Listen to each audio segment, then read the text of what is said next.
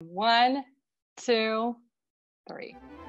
Voice with Julia, change your voice, change your life. Hi, everyone, and welcome to Voice with Julia's Technique Talks, where we demystify conversations surrounding vocal technique with behind-the-scenes access to great singers of today. I'm your host, Julia Radosh, and with me here today is the fantastic Andrew Owens, who is clearly a go-to tenor high note specialist. And let me just read some facts so we know what we're dealing with here. Oh boy. Andrew's career is bicontinental, and he has performed with some of the world's top theaters, festivals, and orchestras, including Irish National Opera, Theater an der Wien, Opera Philadelphia, Glyndebourne Festival, Seattle Opera, Bayerische Staatsoper, New York Festival of Song, Caramore Festival, Florida Grand Opera, Salzburg Festival, Cleveland Orchestra, just to name a few, in case that wasn't enough.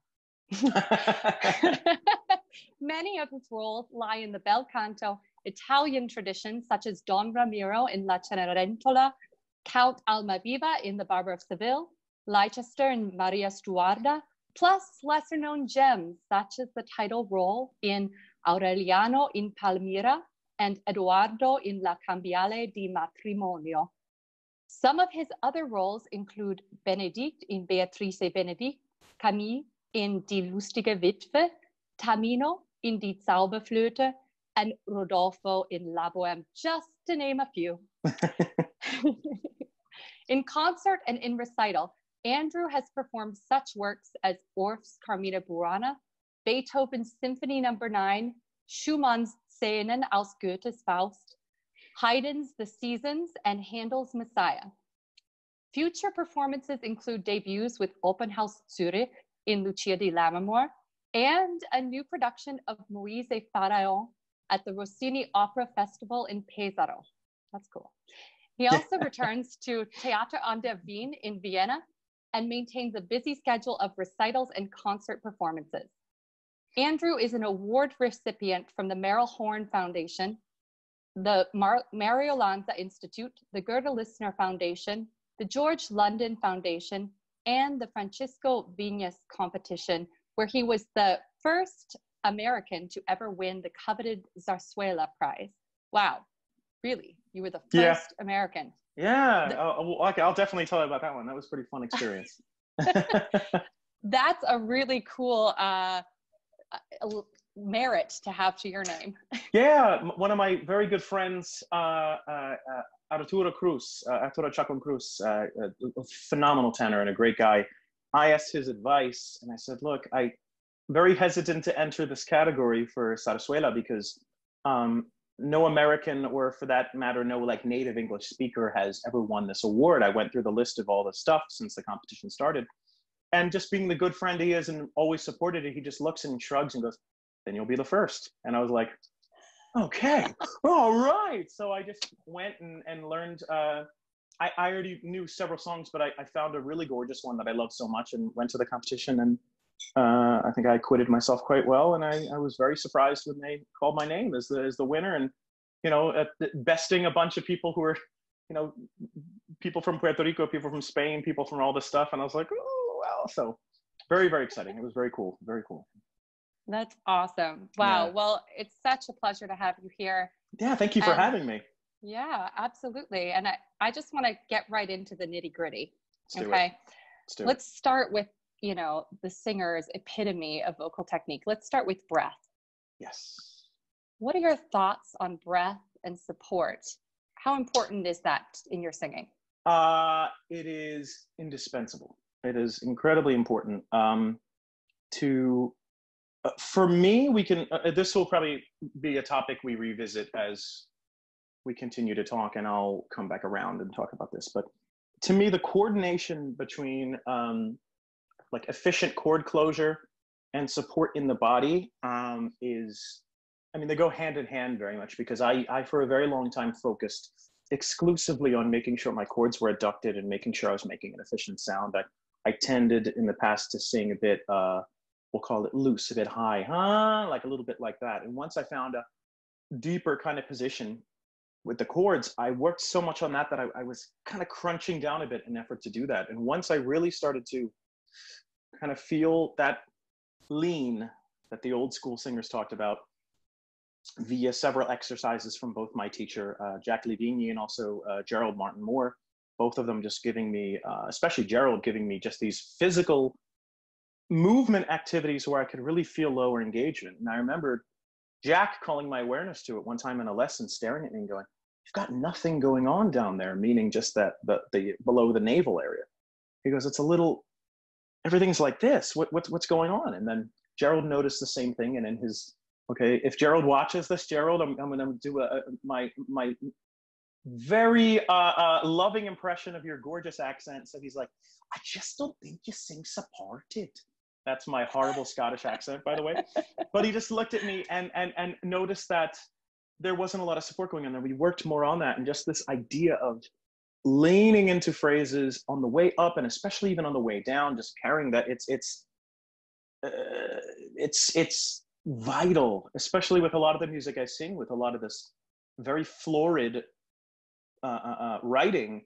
It's very important to not just feel all these turns and runs just in the throat, like you're, like a lot of the ways you hear like R&B singers, if they just go like, it's like very in the throat. But if you feel more,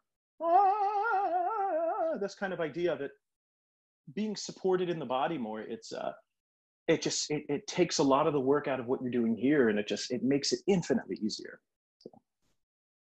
So are there specific, I know you said that there were some exercises that Gerald had you do, physical kind of motions, but are there training exercises that a singer can do to kind of up his game, or is it more thought-based? Sure.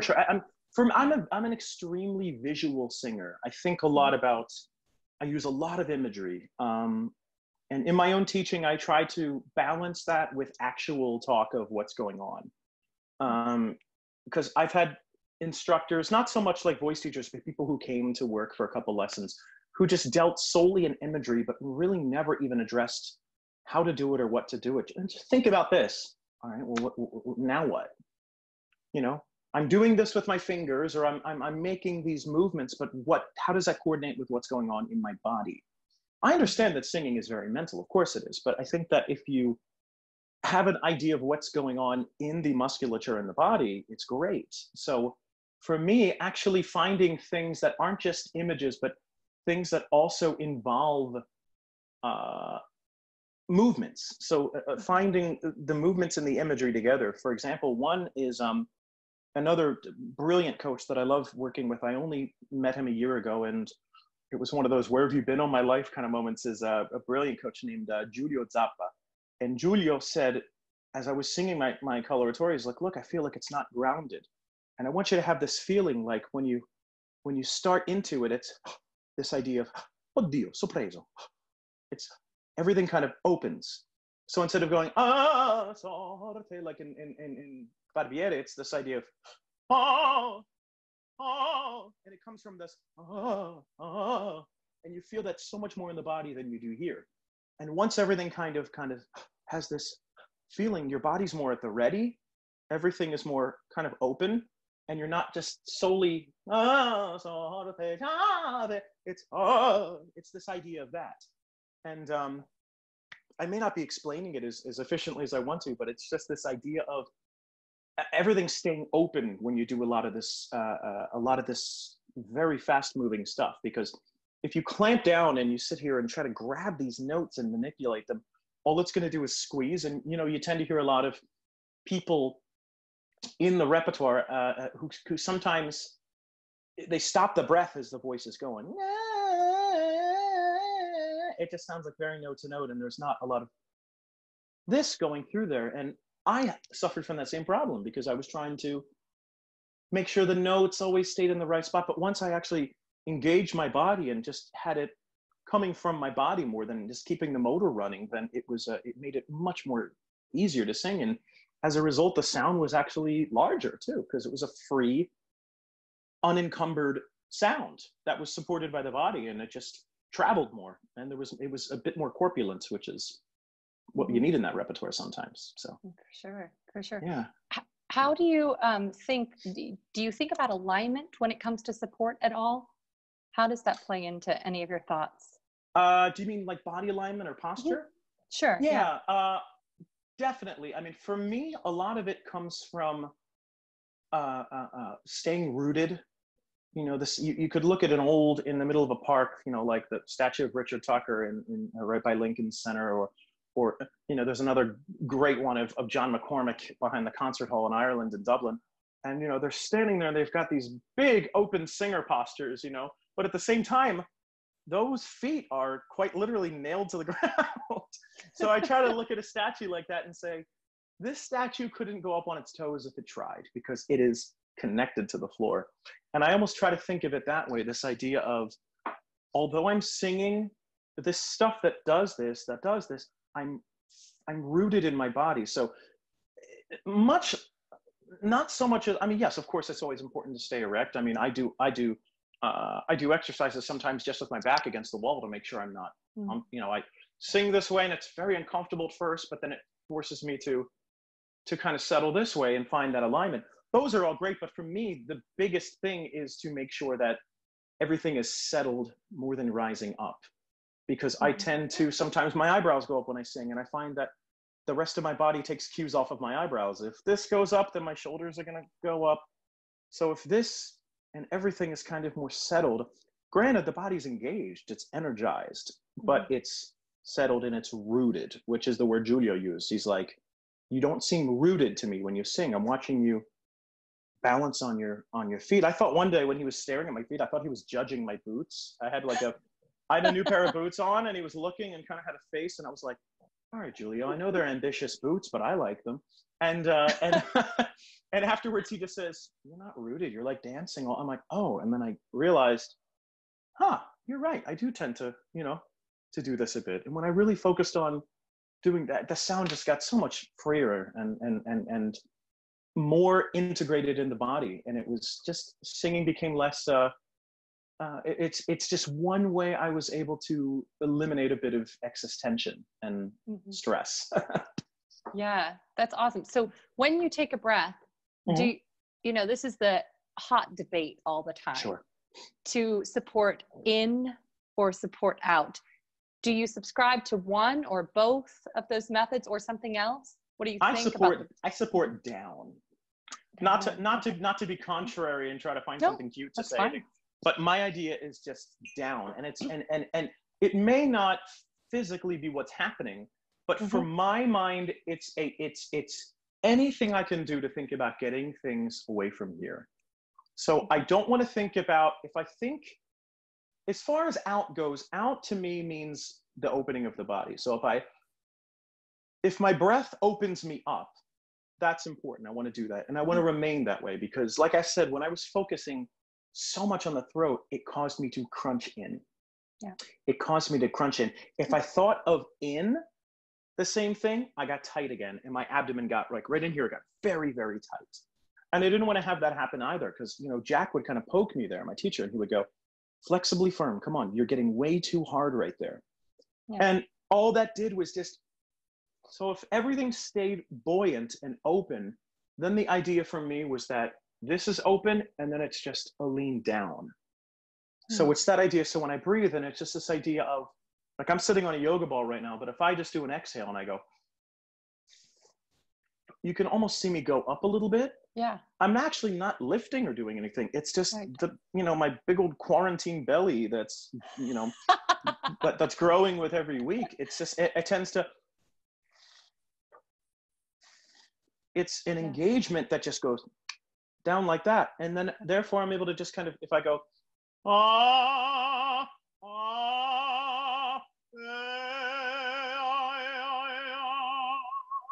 it's this idea of it leaning down. It's not this, it's not in, it's not sucking in. When I was working with, it was Salvatore Fisichella when we were in Sicily, and I was working with him, I would watch his body and it looked like he was sucking in.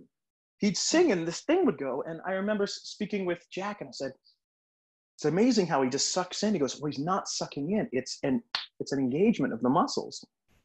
As a result, it's just, they're contracting is all that's happening. And he will even tell you himself, like he will sit here as you do scales and exercises, and as you ascend, he goes like this. Yeah. So he'll go like this, and that's his way of thinking this. He'll take his hands on your chest and go like this. And it's obviously a very exaggerated physical gesture, but what he's trying to do is this idea that it's not, it's that idea. Yeah. And that's really what he's trying to kind of drive home, is this idea that it's down in the body, and it's that idea. So, I mean, that's my long answer to saying I think down as far as support goes. Yeah, no, that's brilliant. I love it. Okay, let's segue. Obviously, breath is going to be a continuing subject in everything. But let's segue into resonance. And if you feel anything, and let's pair up resonance with registration. Okay. And so if we're thinking about the voice moving through our range, right? How do you feel the different parts of your range? How do you unite them? What techniques do you use to keep that consistency throughout your range? Sure. That's a really good question. For me, it's about, if I'm going through, it's long, meticulous work, and that's what singing is in general. And what I do is I try to let the sound guide where everything goes. And there's a sensation that comes for me when these are closed, these are adducting well. I'm finding the proper tilt in the larynx, especially as I go high. And I allow that to dictate the shape of the sound, the vocal tract, the vowel, everything that goes on there. Basically, that informs what ends up coming out, as long as that at every stage is tuned, so to speak. So if I sit here and when I do this, you know I'm about to sing something. So anyway, if I find it lower in my voice, and I'm a big fan of eh, I'll always be a fan of eh, because I think it combines brightness and also you get the depth up here. So that's what I use to kind of start to tune the rest of my vowels. I'll explain that later. But basically this, if I, it's not like blowing at the mic out or anything, is it? When you speak, you're low, but we can hear the singing perfectly. Okay, great. So if I go, okay, that's where I want to find it. And then I move up. And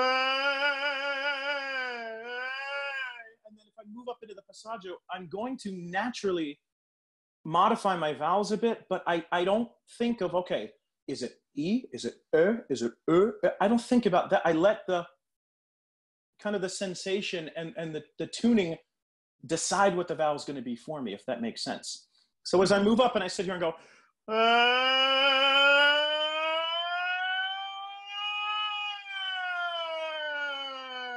it's like you heard it morph and you heard it modify, but that's all by just riding the sound that stays here. If I sit here and go, all right, well, let me keep a pure E vowel. I kept the eh, but I lost all of the tuning and I lost the upper harmonics that are there. But if I sit here and go,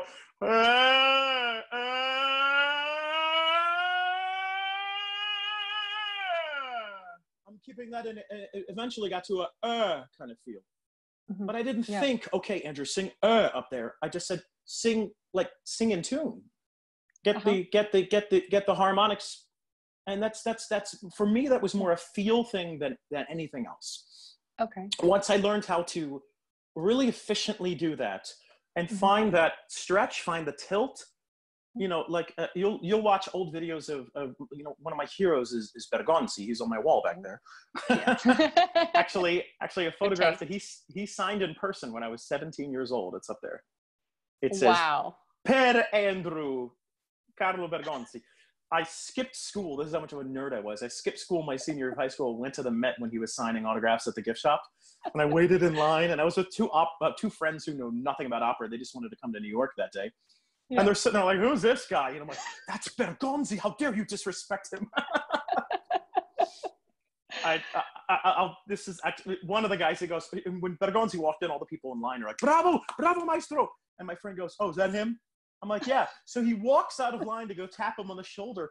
I grabbed my friend and pulled him back, and I was like, don't you touch Bergonzi. Like anyway, I digress. But the point is, Bergonzi, if you watch him sometimes when he gets in that range, he quite literally, his eyes go back into his head and he goes, ah. And I really think it's because he's seeing that stretch. He's actually seeing where the sound is going in his head. It's not going low. It's not, it's not this. It's this idea of it sitting there and doing that. You'll watch him sit and go, Celeste Aida. Yeah. You know, and it's just, that was kind of his method, his kind of way of doing that. But that's how I have to feel it. And when I start to feel in like,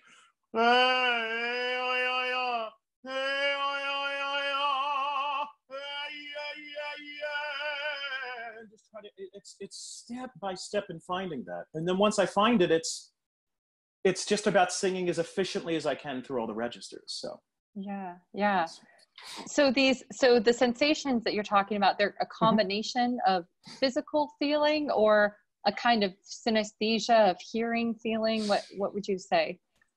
It's definitely, I mean, for me, it had to start with feeling before it could be, you know, I could imagine all the things I wanted to, but if I didn't actually feel it for myself, then I didn't know the difference.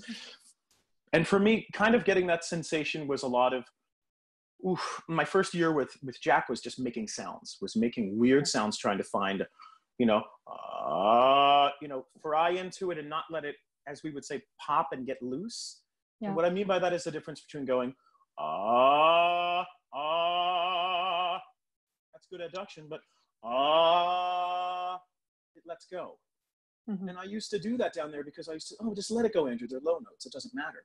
But it doesn't set you up well for when all of a sudden you have to do a gear shift and you're going, yeah. And then all of a sudden it's a more uniform sound that's going on there. So for me, that was, a lot of it was feeling it in a different place and being okay with it ringing and vibrating here when it had never done that before, because, you know, I grew up with that very mystical, whatever you want to call it, idea of singing in the mask, which, you know, avanti, put it here. And it tends to, and some, I hear a lot of young tenors, especially, who want to do this. And it's just, you're crushing the sound here. And this is really high, everything, just for the sake of going, you know, like let's put it right here. And I used to do it. I used to do it all the time. But then when I started to shift everything down, of course it was uncomfortable. It was very uncomfortable. I sang very, very throaty for the first part because it was a muscle that I wasn't used to working out. Yeah. And I think that one of the first little vocal phrase exercises I got was the duet from Lucia, and just going, and when I first was doing that, trying to find this closure, it was, okay, like let me feel that. And of course, when you're learning something like that, you're always going to go too far, and then you'll find the right balance. And it's why I led with, and I'm glad you led with breathing in this whole thing, because the more I focused on that, I found that little by little, I was disengaging from here, because this was such a new concept for me. And I was like, okay, let me really, my wife I would drive her crazy because she would hear me just do these silent coughs, and I would go, always checking in, making sure I was having closure. And, you know, we're like sitting watching TV next to each other, and she'd go, stop doing that cough. And I was like, oh no, I'm just making sure. She's like, you're obsessed, stop it. And then I had colleagues and people saying, you know, you don't breathe low enough. And I'm like, oh no, tenors have to breathe a different way. And one of my mezzo colleagues is like, oh really, special tenor breathing is not the same as everyone else's. And but then once I started to realize that, you know, hey, what do you know, if I start to kind of put that support that I used to have kind of years and years ago of this idea of down in with this new concept and not throw the baby out with the bathwater, I'm going to have a much more complete sound. Yeah. Wow. So do you feel, when you're talking about chord closure, you bring this up a lot, do you feel the chords closing, or do you just sense it that you do? Okay. It is. It's definitely, I will say it's vastly different feeling. I mean, now it's natural. Now it's how I speak. I found a video of myself from 2011 doing an interview, and my voice is like way up here because I thought I had to talk like a tenor, but like once I just, you know, let your voice go down here, talk like a regular person. Everything relaxed. It started to, I got much less tired speaking. If I had to speak in a, you know, at a loud bar or a restaurant or something, I found that my voice would start to scrape and crack after long periods of talking. And I was like, why is this happening? Because I wasn't speaking efficiently. You know, I'm gonna put the sound up here. It's jacking my larynx up. But there's absolutely a different physical sensation between singing and going big difference. And in the beginning, like I said, I absolutely could feel it. And it's just this idea of, it still is striking here, but the difference is you can feel that the sound is born here. It's not just from here up. You can feel that it's coming from here. Like I said, they're very just primitive sounds, but a lot of these sounds I needed to be able to feel this sensation that was completely foreign to me. So just instead of let's put the sound here. And then you feel it there, but it's not guttural. I'm not digging into it. It's still very light and it's very subtle, but it's just everything is here. It's a much more efficient sound. Yeah, for sure.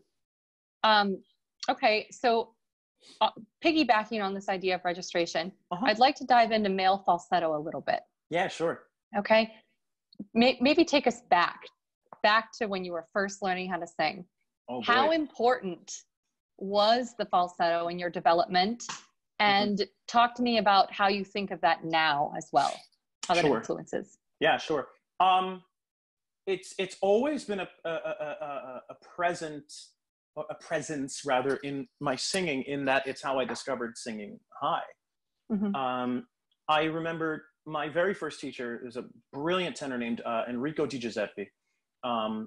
You know, he sang for years at the Met. At the you know, one of his things was his nickname was the Metropolitan Minuteman, because he would jump in at a moment's notice for, it didn't matter what it was. I have alternating Met broadcasts of him singing Torridu in Cavalleria, and then the next week singing Barbieri di Siviglia, singing Almaviva. Gosh, wow! Because his voice just could do anything. Yeah. And he just sang this, and he was in the audience opening night of Werther at the Met with the brand new production with Corelli in '71. He was in the audience with his wife, and they came to him and said, "Corelli won't go on. We need you to go on." He had sung a matinee that day of something at City Opera, and he just came to go, and he goes, "Ugh," and he went back there, and he went on. He went on that night at opening night, big premiere, and I have the recording, and he sounds like $1 million. Wow. But, yeah, it's phenomenal. But anyway, I digress. I love telling stories. I apologize. But anyway, basically, he gave me an exercise when I was younger, and it was basically this idea of kind of singing a, you know, just going up and singing arpeggios and going, ah. And he encouraged me, when you need to break into falsetto, do it. I don't care if it's horrible cracks and everything, but just make sure it's supported. Stuff like that.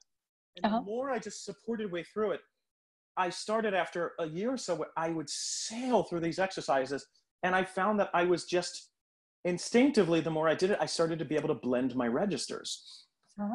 And I felt my super high notes in a total mix back then, which was probably very healthy for me. And at the same time, because I couldn't exactly at the age of 17 or 16, 15, whatever, I wasn't hitting high C's. I was finding that same that I found in the exercise, and then I would sing along with recordings of mine that I had of like Björling and all these people, but I would sing in falsetto, and I would go like,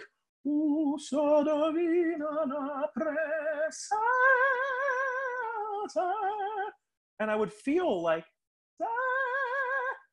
because I was like, I didn't know how to hit it full, but I would kind of introduce it that way. And then little by little, I started to get more confidence the more I went up the scale, to the point where, like, I'm really not exaggerating. I have like these old recordings from when I was 18, and he's got me singing B's and C's that are like full chest voice, kind of like when I developed my high notes very young. The rest of my voice was like mess, but I developed that part of my voice because you know, like most kids at that age, you know, you find the recording and you fast forward to the high note because you want to hear the high note and stuff like that. So I obviously, my emphasis was on that, but I found it that way.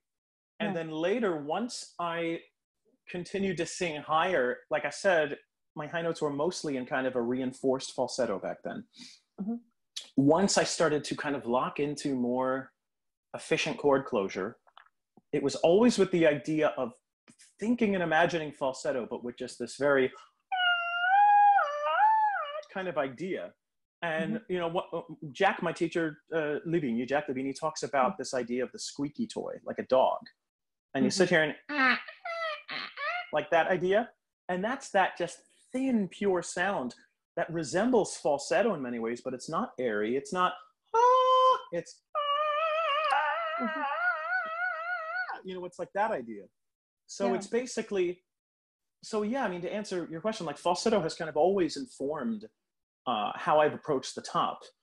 It just was a matter of taking it from a really awkward, airy, you know, to then finding and a more, you know, a more adducted kind of posture for it. And then essentially just giving it more depth, giving it more cavità, giving it a bit more stretch of the larynx, and then, but still always finding, you know, down there when you access these, you know, I've had performances where I just, you know, a couple ornaments I've done where I just slam a high D. I mean, not slam, but just attack a high D straight on or something like that. And I've got to think falsetto for that. If I go, I'm dead in the water. It has to be, and it has to feel so kind of deep down here, but it has to feel like I'm singing a pure falsetto, basically, in some ways. So that's kind of how I have to go about thinking about that. So yeah, definitely falsetto is it informs a lot of what I do, especially in the top. You said this interesting phrase. You said stretch the larynx. Can you elaborate on that? Because we might know what that means, but maybe somebody else doesn't. Yeah, sure. It's this idea. I mean, there's terms like that, thinning out of the larynx, tilting the larynx. And for me, it's that idea that you get when if you yawn, you know, it's, we talk about the yawn or something like that. And it's this idea of, it's grounded in here, and it always remains light and boyish, but it gets a bit more depth to it. So it's the difference between going,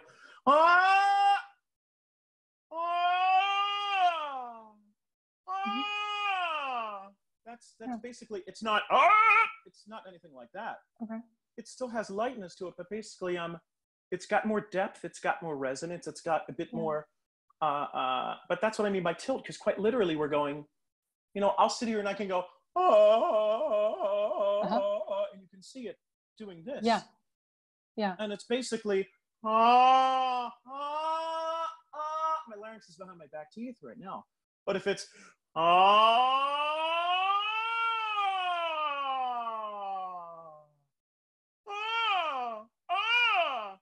it's this idea of it just stretching. Like I remember, I would hear guys like him, like Fisichella or Jack, or I worked with Marcello Giordani, God rest his soul, this idea of sitting here and they would do this kind of squawk, just attacking these super high notes really quickly. And when I tried to do it, as they call me, they said, you sound like a seagull. It's not, it's not that, it's, and it's this idea of that's all coming from this muscle engagement, but it's just a really deep closed position of the larynx. And it's, you know, a lot of people hear that and they go, oh God, you're slamming your chords together. No, it's just very efficient. You know, I could do that all day. I'm not going to get tired because there's coordination.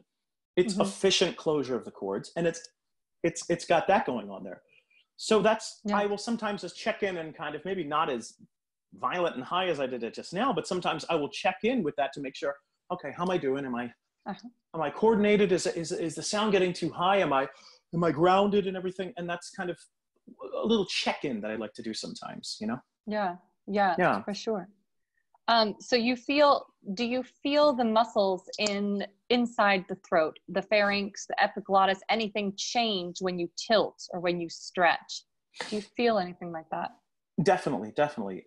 It's a lot of it is, if I'm doing it correctly, a lot of it is where the strike comes from.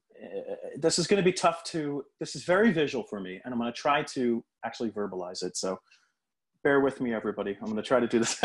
But it's this idea of, if I'm doing it right, there's a gap. And what I mean by a gap is there's a void from about here to here where I don't feel anything if I'm doing it correctly.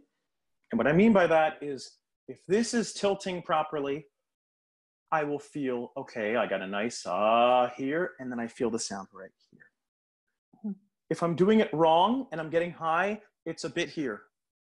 And I start to feel like everything is pulling up. If I'm like finishing the tail end of Una furtiva lagrima, and I'm sitting here going, ah, cielo, si può, si può. I feel all that right here.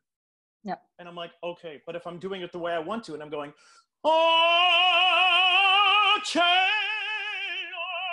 si può, si può.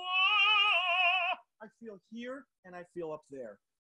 It's missing it's missing right there, because it's almost bypassing. It's not getting mouthy. It's not getting high. So what I mean by that is, I will feel it. I've heard people say, you know, the sound's coming out of the top of your head. Yeah. I never understood what that meant. And again, going back to Bergonzi with this idea of, if I'm in the right place, I see that sound right above me right there. Yeah. I see it sparkling that way. If it's wrong, it's very mouthy and everything is getting up like that, and I can feel it. But if I'm really, really riding a good thin adduction, like I told, like this, it's just up there. It's right up there. It's not here. So, I mean, as a result, you feel it very frontal. Yeah. You feel a forward. When I just did the, I feel it here, but it's much more here than it is there. It's not, up there, at least to me. So. Yeah, for sure. Yeah. And does tongue position play any role in all of this? Do you think about the tongue? I think when I was having more difficulty with it, I did. I can honestly say that for me, I've gotten to a point with the tongue where we become friends. I stay out of its way, it stays out of my way. Okay. And a lot of that was things like, I did notice I had a lot of issues with the tongue on my E valve, for instance. And what that was coming from was I wasn't allowing enough space. I did a great coaching one summer.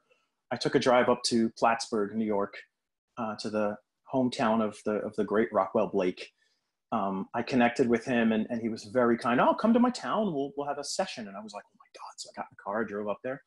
I was singing in Saratoga that summer, and I drove up to him, and, you know, he was born and raised in that town, and that's where he lives in this. He's a world famous tenor, but he's still, hey, Rocky, who lives in Plattsburgh. And so we go into his church, and he sits back in the pew, and we're working together, and he opened up a few times and sang, and I'm like, there's that voice. It's still there. But the whole point was, Rocky talked about this idea of finding more space in the back office. And what I noticed was sometimes I was closing off a bit, especially on E. And when I said E, this one up high, and my tongue was a bit high. But once I started thinking more E, a little space in the molars back there and allowing a bit more space.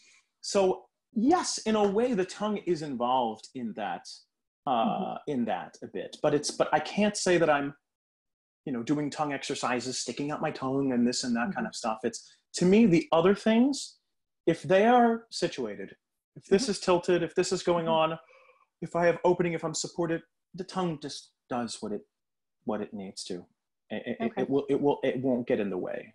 Okay. So there's no, are there any hints to you, like maybe along the way when you were first training? You said you had to think about the tongue at one point.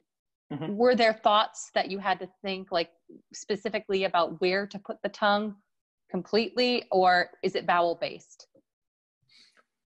That's a good question. I will say that two things that went very hand in hand for me was when I had jaw tension and tongue tension. One always resulted in the other.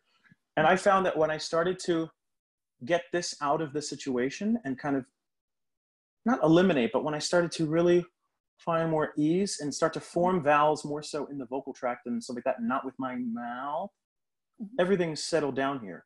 So I think I mentioned to you earlier that I tend to find a lot of my vowels from eh. So if I sit here and go eh, if I'm sitting here and just manipulating and going eh, yow, there's way too much movement going on there. And it's just going to be tension. But if I'm sitting here and I'm kind of loose and I go,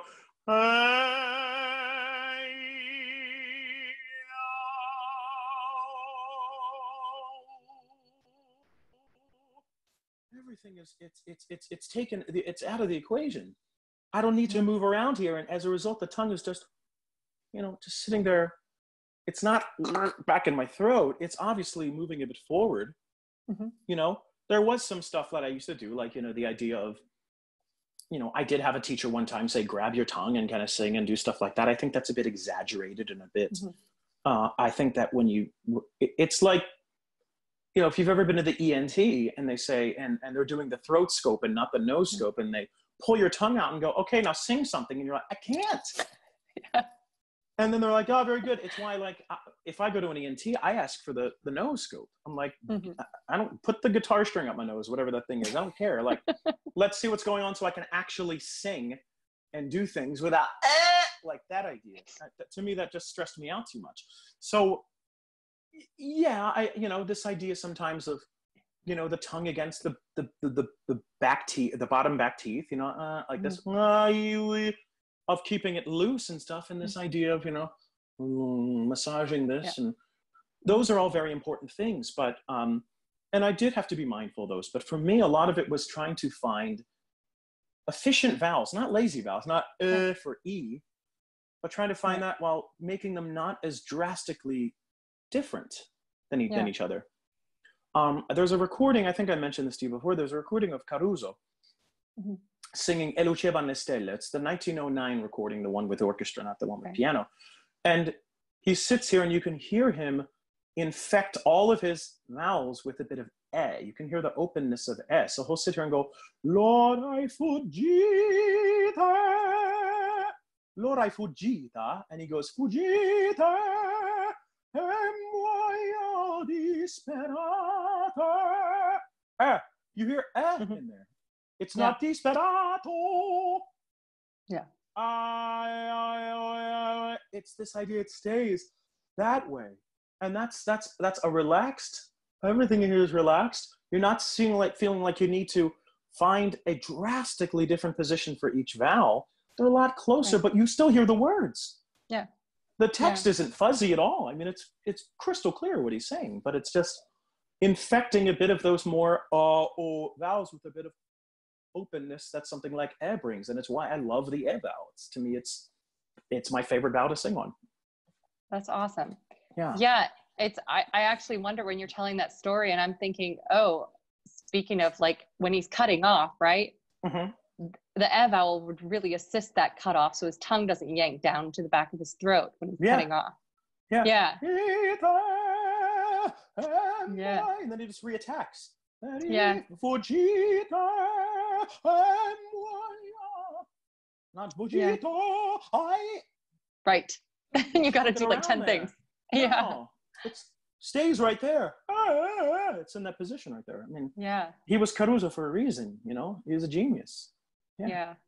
That's awesome. Well, you answered my question on vowels that I was going to. So that's perfect. That's wonderful. Kill two birds with one stone there. I know, exactly. But I do want to get into a little bit of coloratura. Oh yeah, let's do it. All right. Let's do it. I'm sure you're going to have great tips on this because your coloratura is rocking. So. Oh, thank you. Let me know. I love doing it. Well, where do you want to start with it?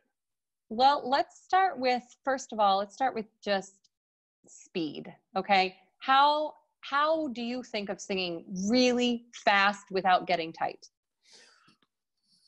It has to be broken down bit by bit.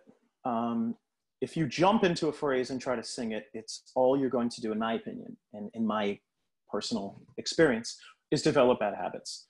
If you try to sing an entire thing, it's breaking it down. And that's something I got when I very first started doing coloratura, and that was 2008. I remember when it was. It was when I did Music Academy of the West, and I went kind of almost as like a character tenor when I went there, because at the time I was very insecure about certain things, but I loved being funny. I loved doing fun stuff on stage. So I went there and I got in as like doing the character tenor role in their opera that they did. But then I remember Marilyn Horne's like, I want to hear you sing something real. I don't want to hear all this silly stuff. So I was like, okay. So I took coloratura, and she looked at me and she goes, you're a Rossini tenor. You need to sing Rossini. And I was like, I'm like, really? She goes, yeah. She goes, there's a lot of things to shore up, but that's your voice, not all this charactery stuff. Your voice is too beautiful to do character stuff. And I was like, oh, okay. And it just was a matter of just, you know, putting my big boy pants on and doing it, you know? So for me, a lot of it was, and that's how she said, she's like, you need to break down these things bit by bit. If you look at an exercise, especially, I call it the ladder, and that's the ones that go, or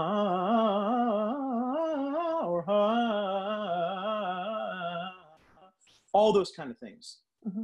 It's very easy to put those in the throat, like I said, to kind of manipulate it that way and think that you need to and yes, doing it slow like that is always great to do it. I think doing it slow is important to find that you're always singing through, not stopping the tone, but also at the same time, the body has to be both engaged and loose at the same time. There's gotta be some motion. I had the unbelievably incredible privilege when I was at Oberlin to have gotten a ticket to go see, Oberlin's got such an amazing concert society that they do, the Artist Recital Series. And my last year there, Juan Diego Flores came into the recital. Oh, wow. And it was, so he came into this recital, and it was in Finney Chapel, which is like a big kind of old chapel. And my position was up in the balcony. There was like one balcony, and I was completely profile. I got to see him completely profile. And I'm watching him sing, and he's doing these like almost little wiggles as he's doing this coloratura. And I was like, man, he is very active in his body. And it's not so much tension, but he's making things move. He's making, all right, let's get this going and get some body. He was never stiff. He was never, it was never that. There was a movement going on in the body. And that was one of the first times I kind of said, okay, there's more engagement than just your throat. Because like I said before, I'm sure many of us, our first exposure to anything coloratura are like R&B runs, Yeah. Which, you feel that all in your throat, Yeah. But then, it's very tempting to go, to do da da da da da da da da da da da da da. Oh, sorte giave. It's fine. It sounds precise. You hear the notes. Yeah. But if I want to think of more going like, oh, sorte giave. Oh, it's this idea of keeping it light. I feel a rippling going through my body to make sure it's always, all right, don't get stiff, don't get stiff. When I sit here and I have one of the biggest pain in the butts is the end of the duet with Figaro in Barbieri, at the end of the duet. Because you've been on stage this whole time, you've sung E Corridente, you've sung Se mio nome, you've done all that recit, you've run around in circles, and then you got to do that. And for me, it's, if I find that I'm getting stiff, I'll feel it. I'll go, it's all here. And I'm like, oh, I'm detaching. I need to, my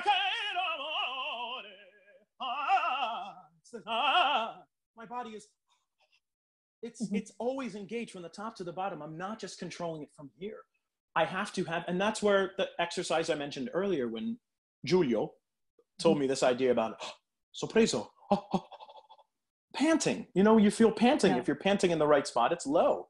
And that's where you want to kind of feel that going on. And it's just a pulsing that's going on down there. But as far as to get back to what I said earlier, learning it is the important part, is breaking into little bits like that. Okay. Great. Okay. What's next? Okay.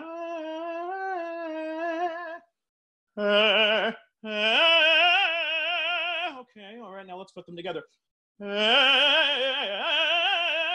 it could be cleaner, you know, things like that.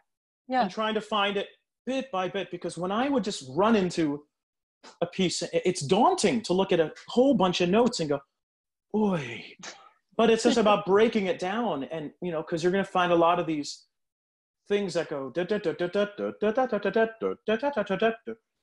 a lot of those figures, it's very easy to just drop and let the voice fall out down there and go, oh, oh. And then you have this as a result. But finding, and always maintaining and staying on an even plane like here, so it doesn't get herky-jerky. Because if I did that and I just threw away some of these descending notes, or you throw it up like that, it's and you lose a lot of the uniformity, whatever of the sound that goes on there. Yeah. Because I think that even though a lot of, at least from my voice, I mean, I found that as it goes on, I'm often told, all right, you have a bit more of a fuller sound for Rossini. It's like in the Bruce Ford kind of style of singing, where it's fuller. And that's, to me, it's a great compliment, because I love to be able to sing with a bit more breadth in the voice and stuff like that. So for me, it has to be homogeneous, you know? It can't just all of a sudden, when you get to that, if I can, the way I think of it is like, when you do a lot of those things, is if you have a straw, a standard straw, you know, a regular one, if you sit here,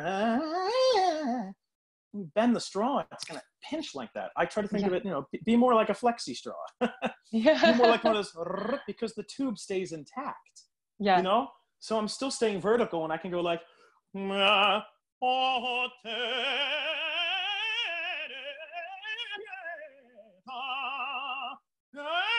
it didn't go,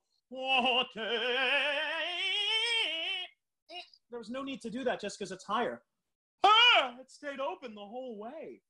And that's a result of just staying on the body down there, and making sure that the sound is big vertical tube passing through the entire range, and you're not just hooking and bending like that.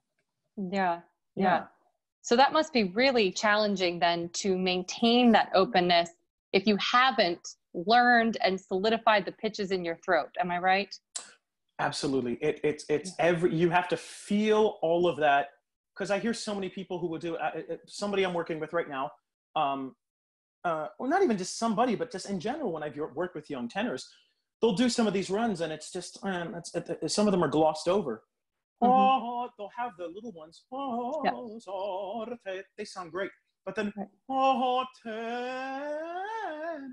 little sloppy, you know? And for me, it's like the goal, and we may not always hit every pitch correctly, but remember that they're written on the page. It doesn't say slur. You know, they are written there for a reason. And the way you find that is singing it note by note and really slowing it down, thinking about the relationship between, oh, that's a half step there. How does that feel in my throat? It's just slow, meticulous work. And it's painstaking, and it gets so frustrating sometimes, because then it becomes a balance of, obviously, if you slow it down, you don't want it to get weighty and heavy. If you're going, we don't want to bring up weight. It's just a matter of finding where all those pitches are, and then you speed it up, keeping it buoyant, keeping it light, so it has that feel, you know? And I've never been an H person. I mean, sometimes I will go, ha, ha, ha, ha, if I need on it for an effect. But for me, I have to find the articulation in my body. It's, it's not ha, ha, ha, ha, ha. Which I know plenty of H coloratura singers, and they get beautiful sounds. Yeah. And it's wonderful, but for me, it never worked, because all it did was, I was letting air escape, and it was inefficient to me. And I was basically putting air where sound should be. So for me, the H's never worked. I had to go,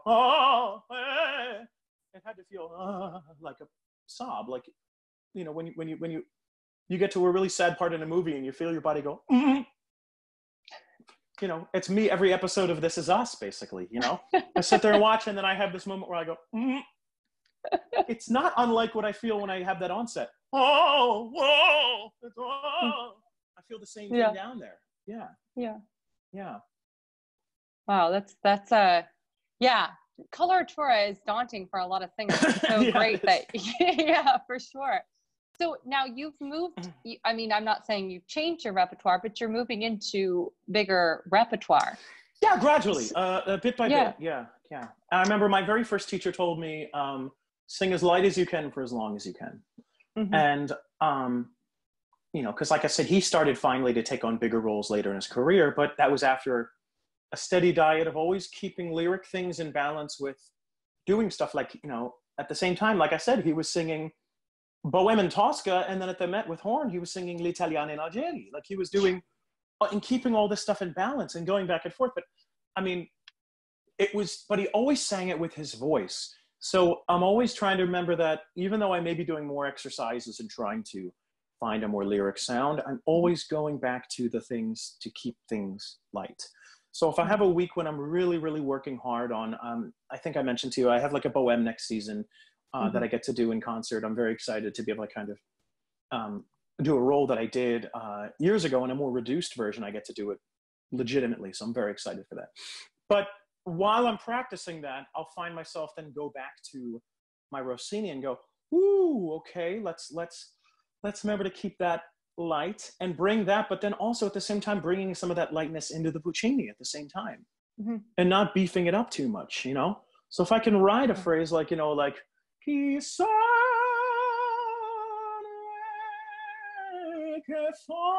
not get to and do that, and remember that I'm keeping it, it's still light, it's still beautiful. I mean, yes, the orchestration, you may be doubled by instruments left and right as you're trying to sing, but at the same time, you want to sing lyrically and sing beautifully and craft that line. And so for me, it's often a trade-off between allowing how I sing each repertoire, letting it influence the other in many ways. I like to bring a more lyric quality to my Rossini, you know? Yeah. I like to bring a leggero kind of lightness to Puccini when I do it, because, you know, I'm not a traditional super light Rossini tenor. That's really not my voice. I consider myself, if I had to classify myself, I think I'm like, in the old sense of the word from the 20s, 30s, and 40s, I'm more of a tenore di grazia. If I had to classify myself, you know, my idols are people like Schipa, like people like Di Stefano, like that kind of youthful lyric sound, but it had the lightness and the dolcezza and the morbidezza. That's my idea. So I want to sing Ecco Ridente with Ecco Ridente. I don't need to go Ecco Ridente. Keep it light. You know, I want it to have a full romantic sound to it, you know, with, of course, you know, being faithful to what Rossini wants and what's stylistic, but I want to sing it with my voice, which is just a bit more lyric than is in that rep. But then at the same time, not trying to sing Puccini like, you know, I'm a big old Puccini tenor. I'm not. But I want to be able to sing it like, you know, someone who I listen to sing it. Someone like Matthew Polenzani, who's just a phenomenal singer. You know, he's been taking on more lyric rep recently, and he's doing it with his voice. And he's doing it like, all right, I paid my dues. I've sung Mozart left and right all over the place, and now I'm going to start branching out a bit. And he does it beautifully. He sings it lyrically. He sings it with his voice. He sings it supported. It's great. And that's how I aspire to eventually sing this rep. If I eventually am lucky enough to take on more of it, is just to always stay within the confines of my instrument and what's natural. Yeah. That's awesome. That's great advice, because I think a lot of singers sometimes take on things too big too soon, and it can cause a lot of issues. I did Don Carlos 2 years ago for the first time, and it was in the full French version, you know.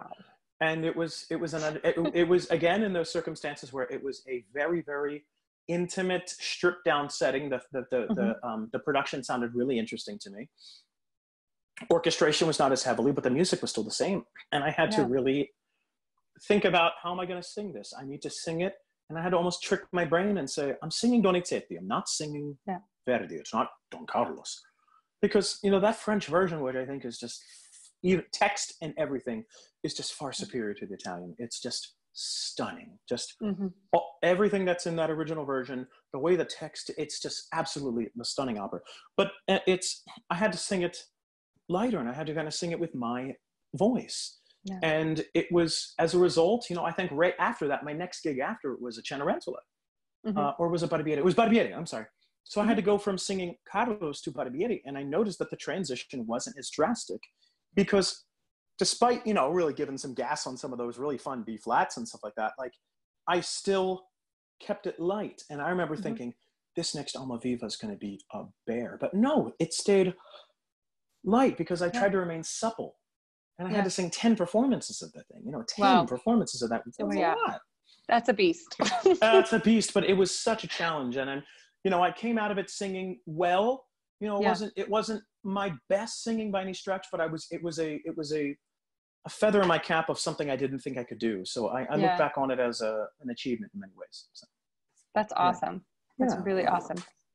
Well, I want to ask you one last question on technique. I would love you to tell me your desert island Vocalise. If you can only have one Vocalise to warm you up, to get you informed for the rest of your life, I'm sorry, you have to pick it. No, it's fine. So to me, a desert island Vocalise should do a few things. It should, for most tenors, it's tempting to say the thing that you want is the thing that you sound the best on or something. Oh, I sound really good today. No, but it has to do a few things to me. It has to kind of encourage and be a check-in for making sure that, like I said, I have good closure going on here and everything is efficient. It has to be something to get my body kind of moving kind of quickly and keep it loose. And it has to be something that does a bit of range. So for me, it's this one exercise that I do, which is very quick. It's basically doing like 1, 3, 5, 8, 8, 8, 8, 5, 3, 1, this idea of that. And it's on things like moi and bum bum and mum. And for me, they encourage a really good and you feel it pop here if it's correct. So basically it would be doing something like finding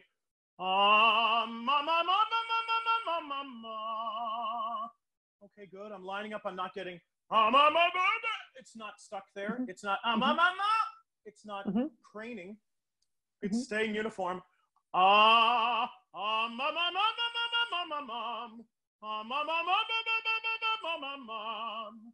I sometimes actually do that exercise in between entrances. So if I'm in my dressing room, like, right before I go out, when I do Cenerentola to, sing the aria, it's such a beautifully paced role. You have a break, you have intermission, and then you go out and sing the aria. So it's not like Almaviva, which is just endless, but Ramiro, you have that little break where you can kind of go in intermission. And, if I hear them say, okay, Mr. Owens to stage, I go, all right. And I go, there it is. And that's it. Yeah. It's pinging in the right spot. It's not too heavy. It's staying light, but at the same time, it's still efficient. So the closure is there. And the way I think about it is like, okay, I'll preface this again by saying I'm very visual. It's like if you open up a tin can and then you put one of those rubber plastic flavor savers on top of there with to keep the can over there after you've taken off the lid. It's this idea of, as you go, you've got the top over the can, but you're just letting a bit of sound pop out. So it's it's not that. It's just this. So it's staying in this, but it's super forward and it's a really concentrated sound. Again, it's not.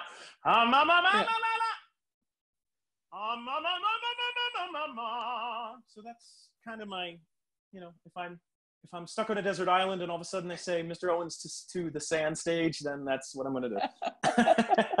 When you were doing this, you were giving me the visual of like Fraggle Rock or something like that. Yes. Yes. It's literally like Muppet mouth, like it's kind of this idea of just popping up slightly like that. So it's not flying open and it still stays anchored and low, but it's just a little like that. That's awesome. Yeah. I'm going to have to try that one out. I haven't heard that one. That's a fun one. One of my colleagues, we just decided one morning to have just a jam session, like online, like on Zoom, just singing back and forth to each other. And I gave him that one and he just sent me an email or a text and said, dude, I'm flying up to my top now. Thank you for that exercise. And I'm like, yay! It made me so happy because it works for me. And when something like that is proven to work for some, I get really excited to know that it's just not one of these exercises that, you know, just works for one person's voice. You hear some people do things and you're like, what are they doing?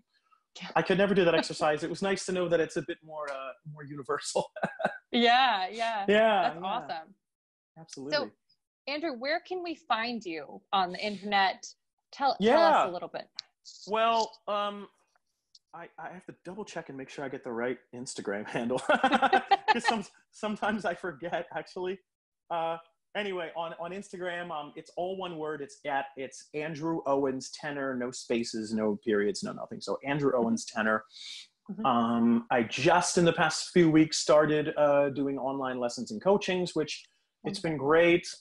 It's kept me very busy, which is really nice. I'm actually speaking to you right now in between lessons, which is great. But it's been very busy. So I'm offering those for honestly people of all ages, levels, whatever it is. You know, I'm offering them, as I said, it's with everything going on now, it's on a pay what you can basis, because I understand a lot of people are not able to pay a standard fee or something like that, and that's completely understandable. And initially, I didn't want to charge anything at all because, you know, there was that feeling of, how can I charge other artists at a time like this? But, you know, the realities of COVID have hit me too. So, yeah, of course. Yeah, exactly. So, but as I said, to me, it was this idea of, look, you know, whatever you're able to pay, it's fine. And let's just try to have fun and enjoy. So that's kind of what I'm offering there. And Twitter, which I'm not on terribly, is at Philly Tenor. And, you know, I'm always going to be a Philly guy, even though I live in Chicago now. I'm Philly to my core. So yeah, and follow me on there. My wife and I are doing these fun little quarantine serenades and posting little fun things here and there. And I love them. They're beautiful. You. Your duet with the Ryan Adams, so beautiful. Made me cry. You. Oh, I'm glad. I'm trying to find a good balance of doing all the singer-songwriter stuff that I love so much, and then also, you know, I had a little personal goal of mine to kind of learn all of the Neapolitan folk songs I love so much. And, you know, after listening to them for years and listening to folk singers like Mario Maglione and Roberto Murolo, these guys who have been like heroes of mine, I'm like, well, why don't I just learn? I've got the time. So I'm just every day checking off another song on the list, and one of these days I need to actually just set up the camera and just record them all instead of just doing it for the fun. So I think maybe I'll make a little album or something. Oh, that's awesome. Yeah. I would love it. Yeah, and tenors, like seriously, tenors out there, please get your ass in and work with this guy, because he knows his stuff. It would be a pleasure. I'd love to. I'm like I said, I think you and I went over the hour time because I can talk about this kind of stuff all day. It's fun. I will always be a tenor nerd, a technique nerd, a singing nerd, and now that I'm learning to actually be able to verbalize a lot of this more, it's more fun. So, you know, so it's nice. Awesome. Yeah. Well, Andrew, thank you so much for giving your time. It's my pleasure. My pleasure. Been such a pleasure, and I think that this will be so informative for everybody watching. I thank you. I hope so. It was a lot of fun to talk to you about this. It was great, and thank you for having me. Of course. Okay, Julia, take care.